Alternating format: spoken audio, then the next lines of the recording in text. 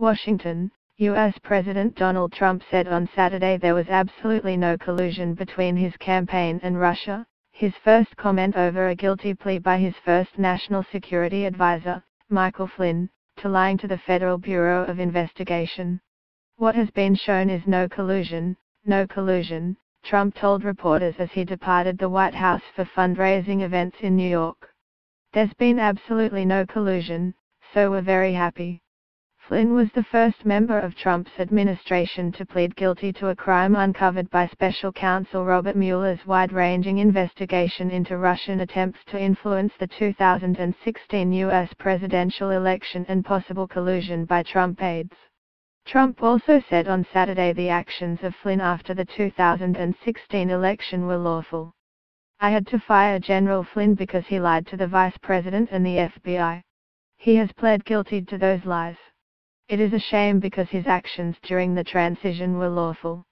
There was nothing to hide," Trump said in a tweet. The retired U.S. Army Lieutenant General admitted in a Washington court that he lied to FBI investigators about his discussions last December with Russia's then ambassador to the United States, Sergei Kislyak. In what appeared to be moves undermining the policies of outgoing President Barack Obama, the pair discussed U.S. sanctions on Russia, and Flynn asked Kislyak to help delay a United Nations vote seen as damaging to Israel, according to prosecutors. Flynn also was told by a very senior member of Trump's transition team to contact Russia and other foreign governments to try to influence them ahead of the vote, the prosecutors said.